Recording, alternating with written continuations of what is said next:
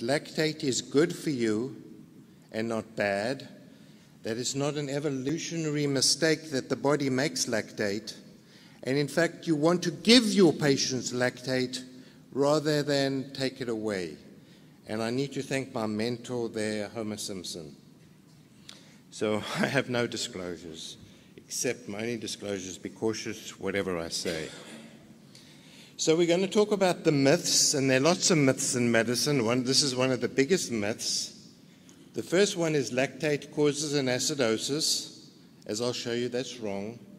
Increased lactate is due to anaerobic metabolism and decreased oxygen delivery.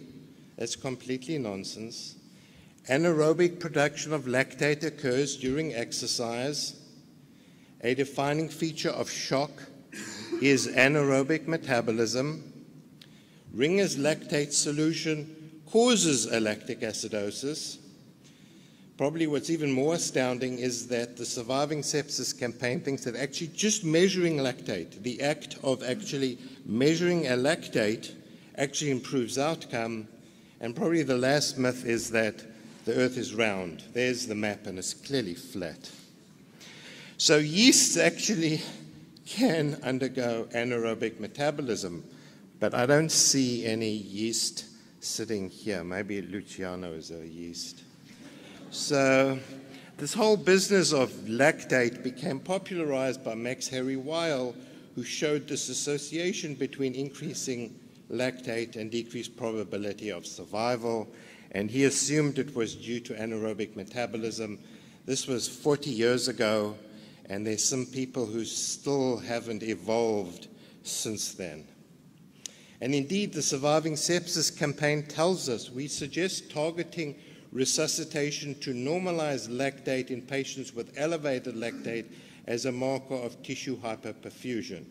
So the first thing is you cannot treat a lactate the same way as you cannot titrate therapy to a white cell count. How do you do such a thing? And secondly, it's not a marker of tissue hypoperfusion. So we need to look at the biochemistry. So you all know about glucose. It gets metabolized to pyruvate. And then two things can happen. It can go from pyruvate through pyruvate dehydrogenase into the Krebs cycle. And we'll talk about that because that's really important. If you can't get it into Krebs cycle for two reasons, one, you're making more than you can produce, or you have an abnormality of pyruvate dehydrogenase, which happens in sepsis, pyruvate will go to lactate. There are only two possibilities. The interesting thing is when you go from pyruvate to lactate, you actually consume a hydrogen ion. You consume a hydrogen ion. You cause an alkalosis. You do not cause an acidosis. And this was elegantly demonstrated by a colleague of mine who I didn't know in South Africa, who basically, he was a biochemist, who showed the reaction producing lactate consumes a pair of free protons, thus retarding acidosis. It was more recently reviewed in American Journal of Physiology. Lactate production retards. It does not cause an acidosis. The lactic acid explanation for metabolic acidosis is not supported by fundamental biochemistry and has no research basis of support. So the concept of lactic acidosis, unfortunately we teach it to every single medical student, is a condition that does not exist. We then need to talk about the tissue hypoxia myth. So it actually so happens that the mitochondrial PO2 that you need to sustain aerobic metabolism is exceedingly low. It's about 1 millimeter mercury. So there was this very interesting experiment where a bunch of silly people decided to climb Mount Everest. Why you would do that, I don't know. And they did this without supplemental oxygen. So they climbed to the top of Mount Everest with no oxygen. Their PaO2, and then they actually stuck themselves with an artery, with a syringe in their femoral artery. They climb up there with no oxygen. They take a syringe. They punch themselves in their femoral artery, take out femoral blood. Their PaO2 was 24. And I think most of you would agree if your patients had a PO2 of 24, you would throw up your arms and say they're hypoxemic, yet their lactic acid was normal. So this is another experiment where they took patients, humans actually, exercising. So these are athletes. They got them to exercise. Level 1, level 2, level 3, increasing level of exercise. You can see at level 2, they start producing lactate. They start exporting lactate. Their muscles export lactate. But if you look at their muscle PaO2, the intracellular muscle PaO2, it actually goes up. It doesn't go down. So they start making lactate, although intracellular oxygen stays the same. And there is a brilliant reason why this happens. This is brilliant evolutionary design. And if you see what happens is that as exercise approaches Vmax, you reach about 60%, your epinephrine levels go up. Your epinephrine levels exactly parallel your increase in lactate. And you'll see why this is so cool. So what actually happens, this is a brilliant design. When you exercise, your muscles make lactate. They export lactate, not because anaerobically, but the lactate is used as a fuel for your heart and your brain, because in terms of energy metabolism, your myocardial function functions much more efficiently when you use lactate rather than glucose as a source of energy. It's called the cell-to-cell lactate shuttle. So we see this myocardial lactate metabolism during exercise. As you exercise, your heart starts consuming lactate as a source of energy. This is a brilliant design. You exercise, you increase lactate production, not anaerobically, but aerobically, which is then used by your heart and your brain. Your brain starts then utilizing lactate as a source of energy. So we often talk about VO2 and DO2. This was an experiment done in 1993, which is 25 years ago. So it is true, indeed, humans do become supply dependent. But you can see that the level has to be exceedingly low. And this experiment has been repeated multiple times.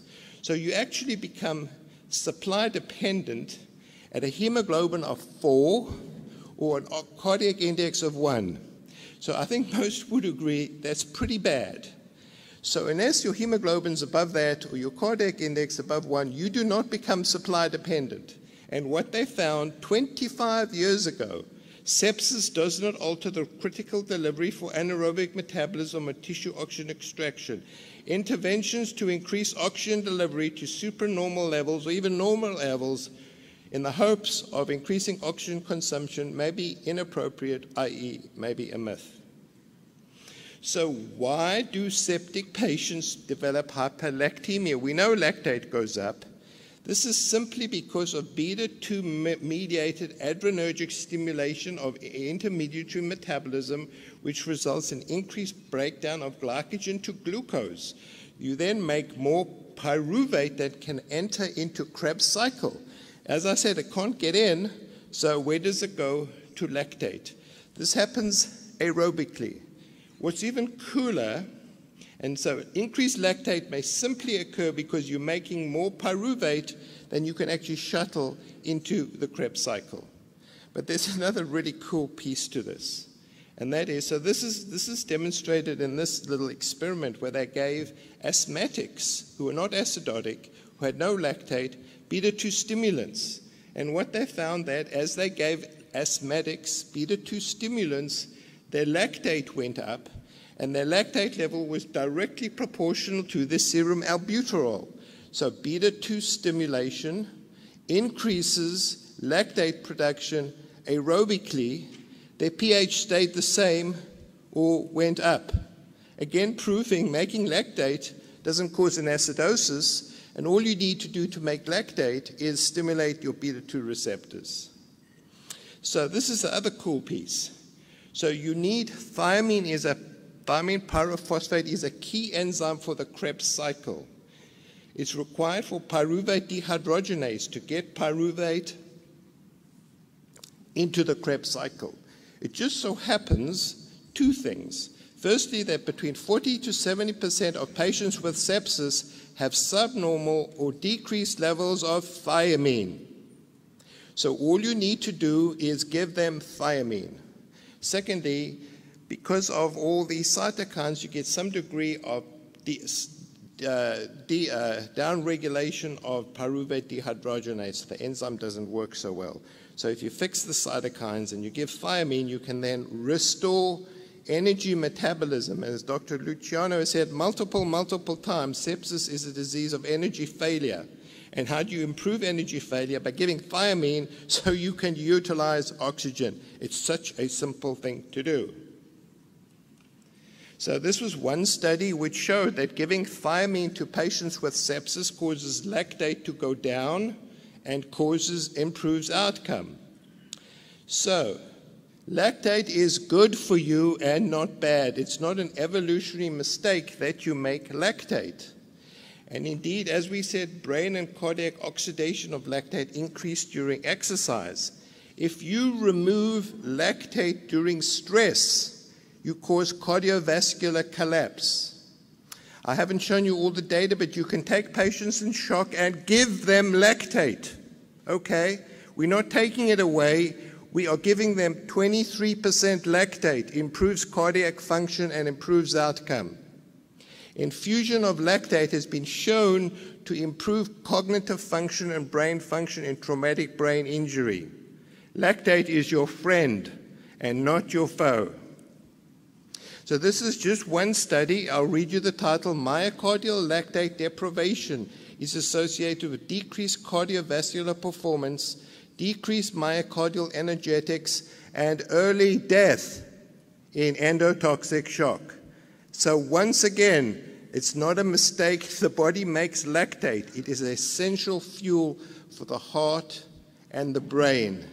And don't try and get it down.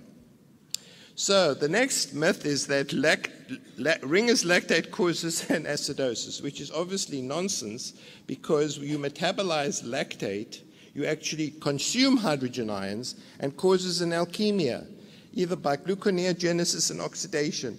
Even in patients with liver failure, Ringer's lactate follows these pathways, so it can never cause an acidosis. So we know this little silly story. So what you have to do this within 3 hours is measure lactate. If you don't, you go to lactate jail. It's somewhere in Guatemala, somewhere down south in Cuba, they put you in a jail if you don't measure lactate, because measuring lactate in and of itself improves outcome. It's like saying to a nephrologist, measure the creatinine, it's going to treat acute kidney injury. So what does the data show? So this study showed actually if you measure it within 6 hours, makes absolutely no difference. This is a study which I recently reviewed, and they measured within 3 hours. And they actually showed that if you measure lactate in 3 hours, it was associated with improved outcome. But that was because people who measured lactate within 3 hours did other stuff as well. They gave antibiotics and they treated the patient. So it's an association. So if you measure your lactate, it means you came to the ER, you did stuff to the patient, you gave them antibiotics, you examined them, you did other stuff, and you measured lactate. It's just an association, and to assume that actually doing a test improves outcome is absurd. So I have 1 minute and 1 minute left. So just to summarize, in almost all situations, lactate is produced aerobically. So obviously there are exceptions. If you completely occlude an artery and make your gut ischemic, you're going to produce lactate anaerobically. If you thrombose a leg, you're going to produce it anaerobically. But in almost all other clinical situations, lactate is produced aerobically. It's a marker of stress. It's an evolutionary preserved response and is your friend, not your foe. Lactate retards rather than causes acidosis. Lactate is a major mitochondrial fuel. Lactate is rapidly utilized in cell-to-cell shuttles. Lactated Ringer's solution retards rather than causes an acidosis. And measuring a lactate cannot possibly in itself improve outcome.